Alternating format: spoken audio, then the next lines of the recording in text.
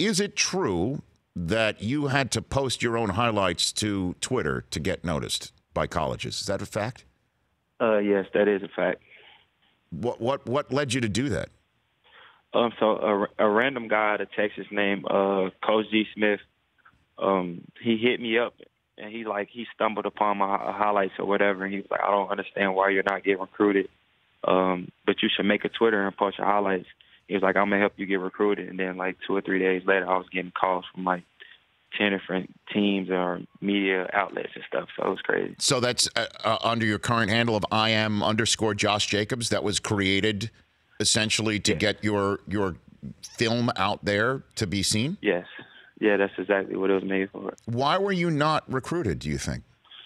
I honestly do not know. I mean, I passed the qualifications for ACT and stuff like that in my sophomore year of high school. I led the state in rushing my senior year, and never been in trouble or anything like that. So I honestly do not know.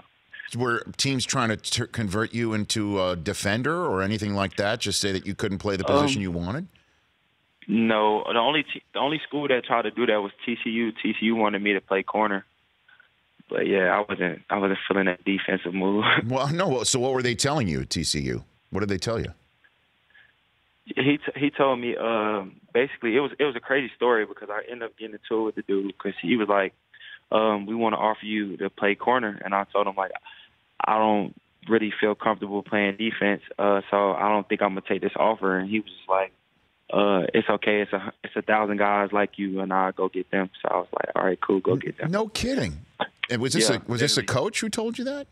Yeah, it was a defensive back coach at the time, or a recruiting guy. I was one of them. But yeah, I remember it like it was yesterday. He was the only one I had problems with out of everybody, so it was crazy. Well, obviously you didn't have a problem with Nick Saban. When did he first knock on your door, Josh? When did you hear from him? And he came 2.5, 3 weeks before signing day, and he actually didn't come to my school to visit me or anything. He didn't sit in my house or nothing like that. Coach Burns, the running back coach at the time, came in and talked to me, watched me play basketball.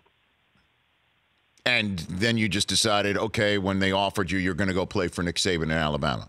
Is that what? Yeah, it was more proving a point that I belong. I've always been underrated and the underdog, so it was just proving to myself that I could play on the biggest stage with the best people. For more of The Rich Eisen Show, tune to Audience Channel 239 on DirecTV for free on BR Live or download the Rich Eisen Show app.